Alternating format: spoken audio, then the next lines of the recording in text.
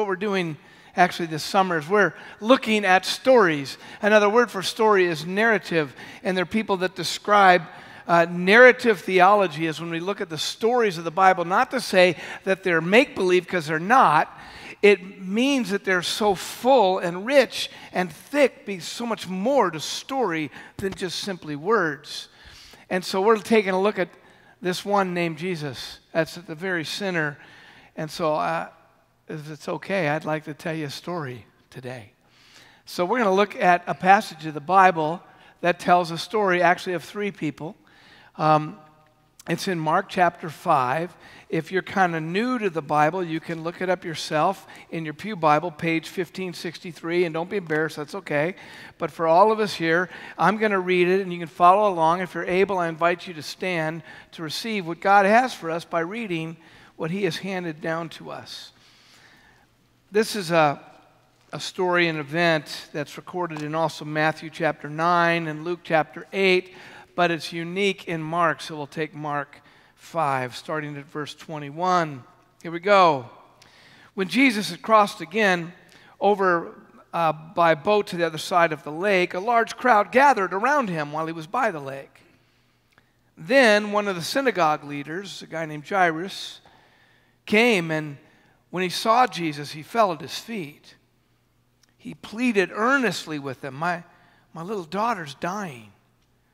Please come and put your hands on her so that she will be healed and live. So Jesus went with him. A large crowd followed and pressed around him, and a woman was there who had been subject to bleeding for 12 years. She had suffered a great deal under the care of many doctors and had spent all she had, yet instead of getting better, she grew worse. When she heard about Jesus, she snuck up behind him in the crowd and touched his cloak, because she thought, if I can just touch his clothes, I will be healed. Immediately her bleeding stopped, and she felt in her body that she was freed from her suffering. At once Jesus realized that power had gone out from him, so he turned around in the crowd and said, "Who touched my clothes?" You see the people crowding against you, his disciples answered, and yet you can ask, "Who touched me?" But Jesus kept looking around to see who had done it. Then the woman, knowing what had happened to her, came and fell at his feet, and trembling with fear, told him the whole truth. He said to her, "Daughter, your trust has healed you. Go in peace and be freed from your suffering." This is the word of the Lord. Thanks be to God indeed. Have a seat. What a story. There's actually two people's story besides the one at the center, Jesus. In this, there's the woman, there's this guy named Jairus. We're going to talk more about Jairus next week. We're going to look at what happens after what we've just read in the life of Jairus and his daughter and his family. But this week we're going to look at the woman and Jesus. What we notice here, they come by boat and get to the other side of the lake, and people quickly found out who he was. His fame had already spread rapidly, rather early in his work. And so people gathered, a lot of people gathered, a great crowd. And as they gathered, one guy was there who had come just in the nick of time, because he realized, he heard somehow that Jesus had arrived, and his little girl was just about to die, right on the brink of death. And I got a little girl, so she's 30, but she's still my little girl. And I get why a dad would come running when hearing that this one, who already everyone knew was absolutely unique. So he falls down in front of him and he pleads, "Will you please come? She's dying." So Jesus goes off with him, and that's when this woman enters the story. There's a couple of things here. First of all, as they're going, the crowd pressed into him. That's what we just read. The crowd did not press forward to help Jesus get to Jairus. They were not thinking about Jairus and his family. They were thinking about they're near a really powerful, popular guy. It's kind of like when you see somebody famous somewhere, whether here in Orange County. I've been in L.A. most of my adult life, 3 years. And and I've run into people, you know, Henry Winkler, maybe B-list for you, but that's pretty big for me, okay? And when he went to Starbucks once, I never, you know, everybody's taking these selfies, pretending like they don't notice him, and there he is, like that. And give a Sharpie to their 4-year-old, sign my forehead, will you? And, you know, I mean, just to be around somebody kind of famous, that's what the crowd seemed to be doing. They were pressing into him. This is a unique word in the Greek that it's not helping him move, it's pushing into him. So all these people are touching Jesus. You got to know that. So as they're pressing in and they continue to move, here comes this woman. We know Jairus' name. He's a big shot. He's powerful. He's a synagogue president. Everybody respected him. Everybody knew him. Here's this woman. We don't even know her name. We don't know where she came from. But here she is. Somehow she had arrived on the scene, and we hear about her story. 12 years before this, like other Palestinian women, she had her monthly cycle. Almost certainly that's what's going on here. She had her monthly cycle, and so she would do what ancient people groups did, especially in that part of the world. They would be ceremonially unclean. So they couldn't touch another person, because by touching another person, they would make them unclean as well. So they would go away into their own place or tent with other women who were going through the same monthly cycle, and this was a very normal part of their life together. And they would be there for a few days, and their friends would come in, and then their friends would leave, and she'd still be there. And then another friends, and they'd keep rotating through, and she wasn't getting better. So eventually, she had to somehow meet with a village priest, who I'm sure kept his distance. And she had to say, what's happening? And he would say, well, we're not really sure, but we do know you're unclean, and you remain unclean, so you have to leave. And so we don't know where she was from, but we do know that she had to leave her town, her family, leave human touch, probably human relationships as well. Luckily, she had some resources, you know. She had some money. So it gave her hope. Her resources gave her hope to find her healing. And so she went from doctor to doctor, to place, from quack to quack, to just try to figure out, will you help me? Will you help me? Yeah, pay up front. And she went through all her money, and nothing helped. 12 years. What we do know, but we don't know why, is that 12 years is really interesting.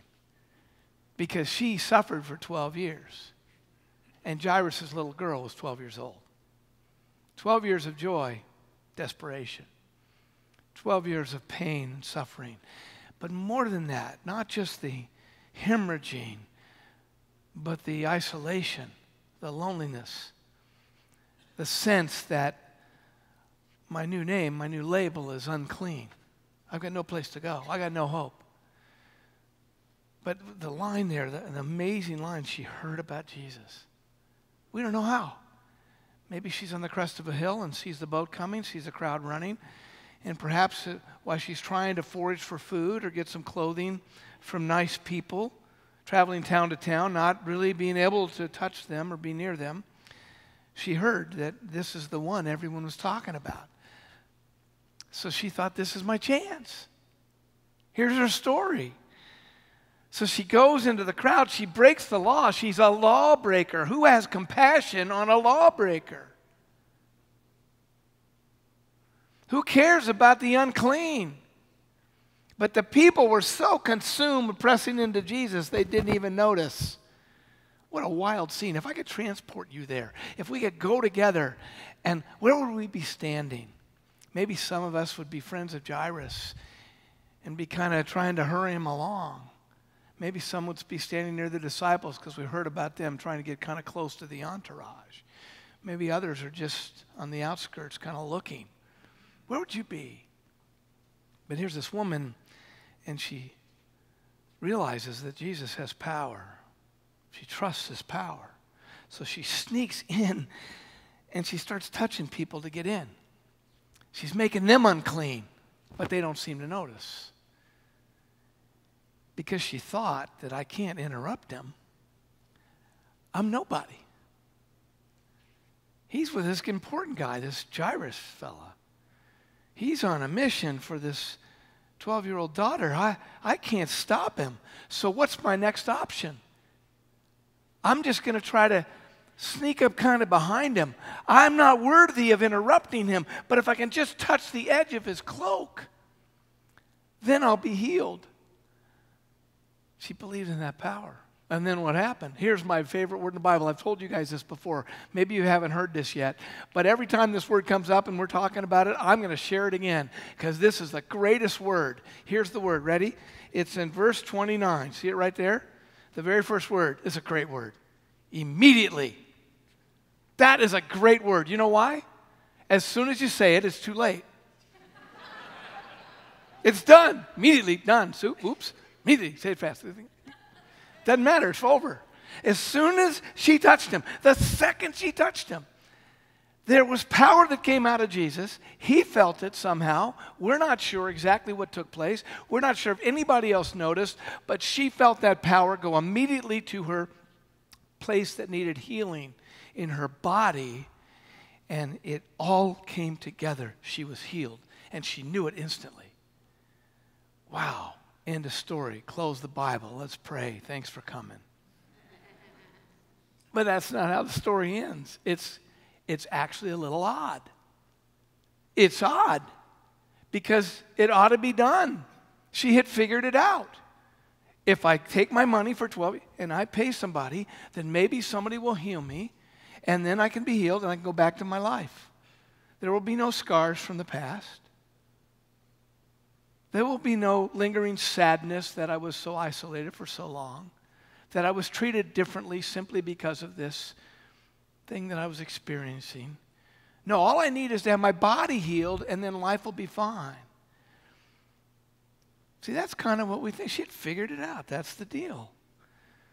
But Jesus, see, he knew better. He knew her better. So he felt this power, and he knew what had happened.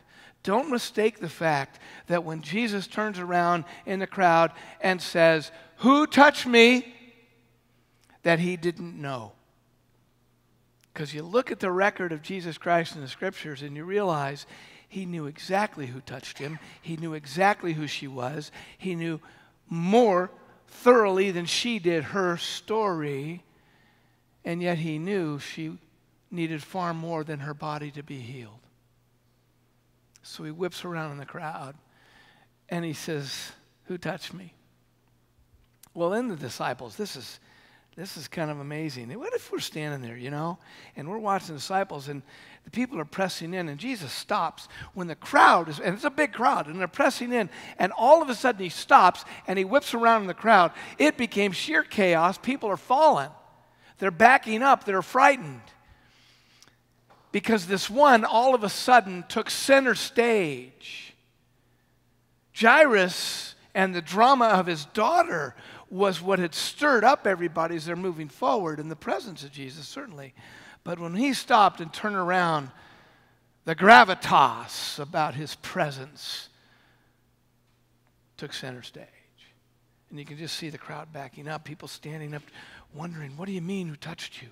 And so the disciples get together. I love how Mark puts it. This is so great. The disciples answered. Did you see that? That's exactly what it says. The disciples answered. Now, let me tell you, there's 12 of them. 12 of them. Jesus turns around the crowd, hurrying for Jairus. Jairus' his friend saying, "Come on, let's go." And the disciples pulled, as if the disciples actually, "Fellas, come here. Come on, guys, gather around. We have a session meeting." That's what we do, Presbyterians, all right? Vote on stuff. It's what it sounds like there. But when you read the Gospel of Luke, the same event, what you realize is it's actually Peter. Peter, people say tradition tells us that Peter dictated the Gospel of Mark to John Mark. And so maybe when he's dictating this part, he says to John Mark, he says, "Okay, now that we all turned and we all started asking Jesus, why did you say this?" And I can just hear John Mark going, "Peter, wasn't that you?" No, it's all of us. Just write it down. I think that's a very interesting thing because that happens a lot in Mark. But in the Gospel of John, it's Peter. So Peter takes the lead. however they did it. But they argued with Jesus. Did you ever notice that? His disciples did not understand what he was doing and did not agree with what he was doing. Why would he stop when Jairus is so needy, when this girl's about to die? That's irresponsible, Jesus. You are doing something that doesn't fit where we're going. You are saying something that is outside the box. 3 weeks ago, when I was preaching the sermon, I invited you and the whole congregation, all 4 services, and I hope some of you have actually taken me up on this, and our staff, to take this summer and do a little tiny discipline, just a little tiny thing, because we're taking a hard, careful look at this one named Jesus. We're taking an unfiltered look at listening to him and seeing him. And the best way to listen to him is to take Matthew's chapter 5, 6, and 7. It's called the Sermon on the Mount. And I've invited 3 weeks ago, and we're going to continue to do this all summer, that the entire congregation and staff reads once a week the 3 chapters, Matthew 5, Matthew 6, and Matthew 7, known as the Sermon on the Mount. The greatest moral discourse in human history. No one has ever matched the kind of thinking and expression of how to live a moral life on behalf of others than Jesus in the Sermon on the Mount. But it will throw you off. It will. The more you read it, the more you're going to wonder, really? And I hope you're doing that. If you haven't started, it's not too late. Start doing it. And do it once a week. And I actually have invited the congregation saying, I get a lot of opportunities. I love this, to meet so many that call St. Andrew's home.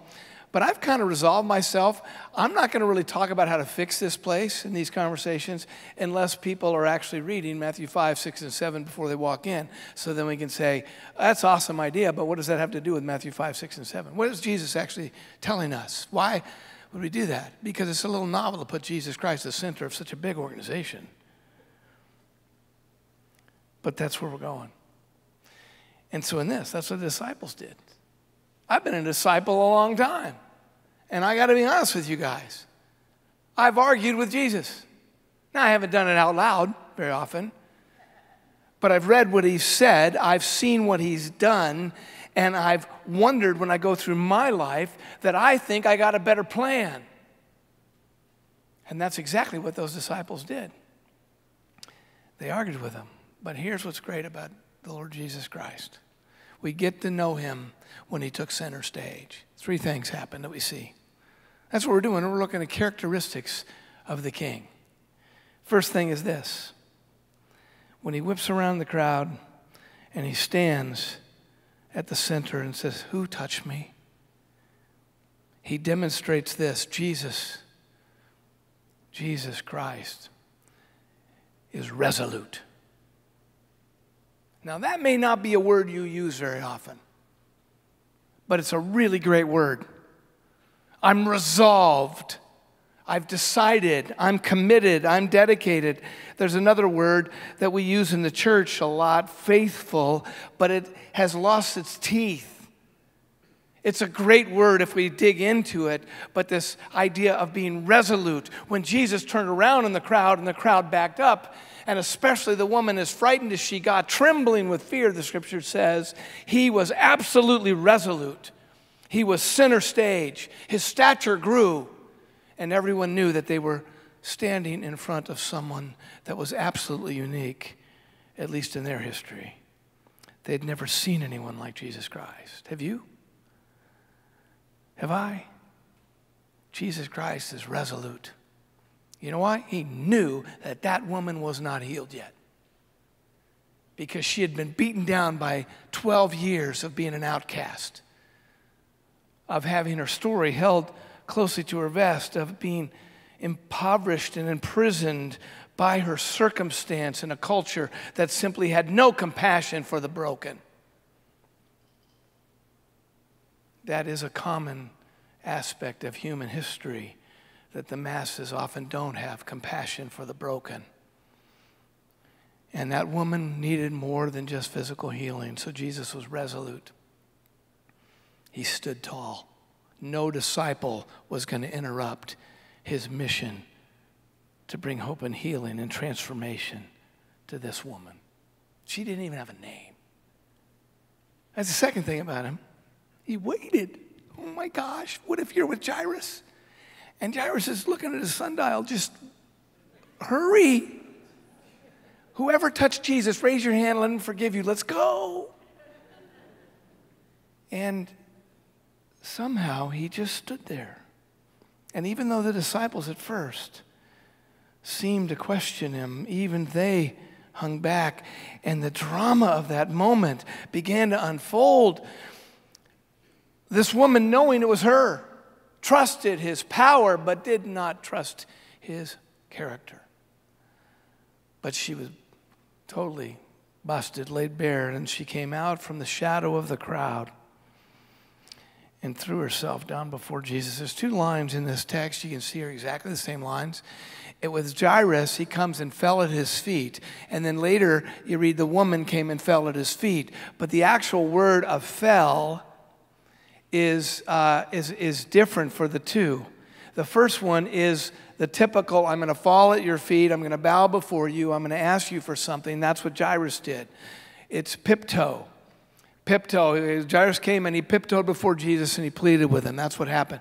With the woman, she also fell at his feet, but the word is prospipto. Pros means I'm not only going to fall at your feet, I'm going to fall into you. It's a word that's more desperate, a word that's more profound, a word that has way more emotion attached to it. As this woman came forward, the scriptures tell us, trembling with fear. Can you imagine if you were standing there watching this unfold, this woman trembling with fear, but she knows it's her, so she throws herself literally at his feet, maybe almost knocking him over. And all we see is the scriptures say she told him the whole truth. That's what the Bible says. She told him the whole truth. Now, that's a little too sanitized for what's actually going on. And so in the Message by Eugene Peterson and in another translation by a guy named J.B. Phillips, even 30, 40 years before that, here's how the Message puts it. The woman gave him the whole story. Here's why this matters. Because it's not like she's trembling with fear and says, I'm the one that touched you, that's it.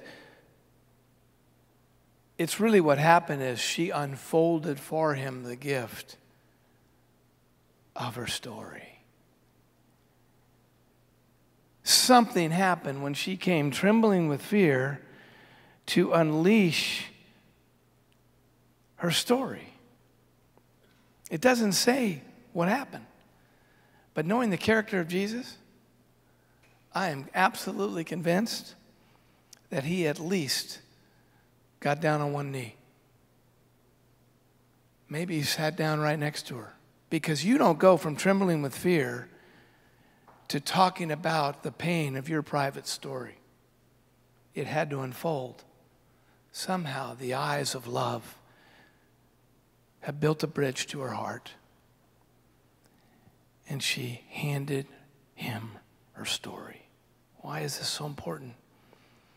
It's because as she handed him her story, he was patient with her. He waited for her to somehow trust him enough to take the fullness of who she is and hand it to this one who has come. Christianity is not about religion. It's not about a series of morals. The morals come out of what God wants to do as he transforms us. But the transformation that takes place only occurs when we hand him our story. He is the one to change us. He is the one to heal us. He is resolute to bring healing and hope, and it's not limited to physical healing, but it's the fullness of who we are, who she was. He was patient because she needed more than physical healing. She needed connection. She needed to know that she had arms to fall into. She needed to find the hope of the one who had come, that she knew somewhere in the depth of her soul that it wasn't about her. It had to be about him. And then what did he do? He listened to her. Jesus is resolute. Jesus is patient as we inch our way through the crowd and lay our lives before him.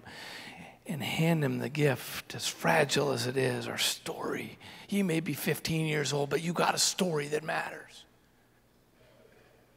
You may be 85 and you got a story that you can sing to us, Roger. We have a story that's precious to us. And what do we do with this text?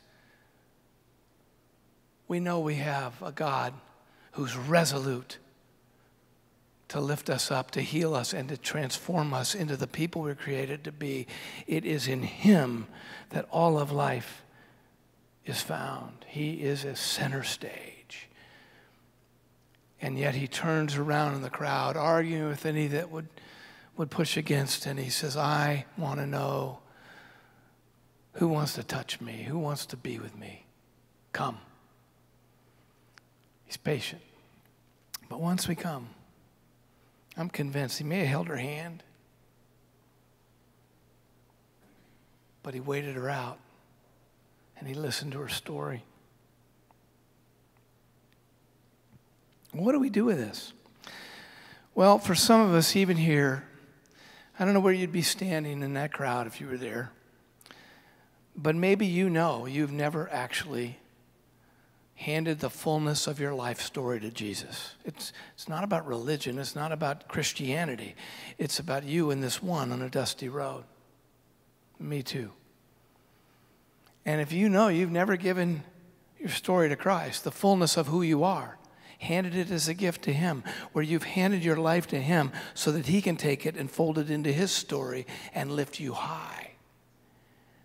That's your first step. That's what you do with Jesus Christ. It's just like that woman did.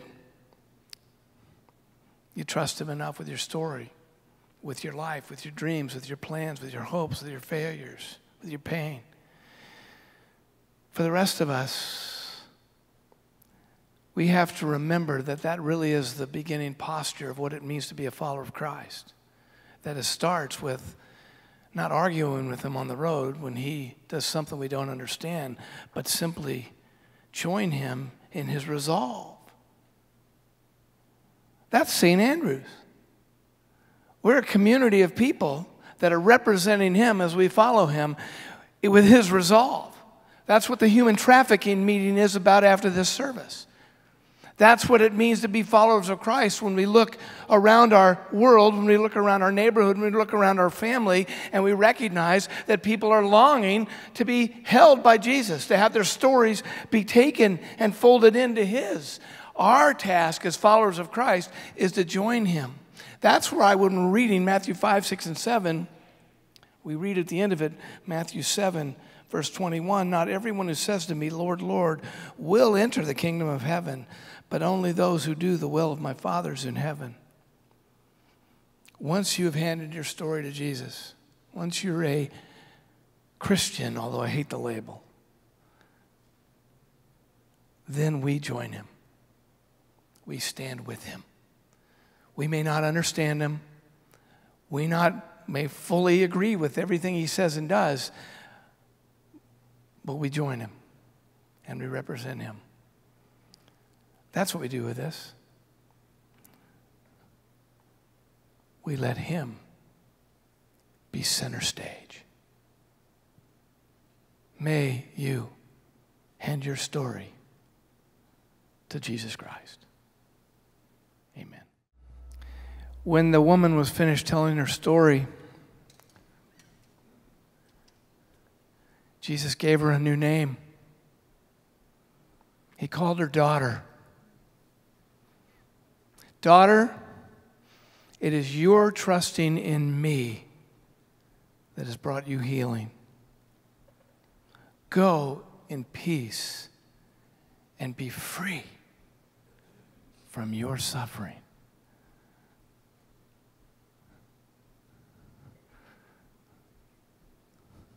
It is your trust in Jesus Christ that will set you free and change your life. You don't have to wait till tonight. You don't have to wait for a week or a year. You can come and lay before the King and tell him your story even today. Stay. If you want somebody to pray, you can go in the prayer room. You can be alone. Maybe talk about it afterwards. But go knowing that the King has invited you into his arms.